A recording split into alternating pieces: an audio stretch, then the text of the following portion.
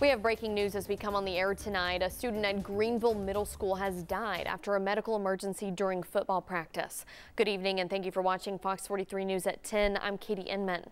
Kaden Gunter was just 12 years old. His family confirmed his passing on social media today.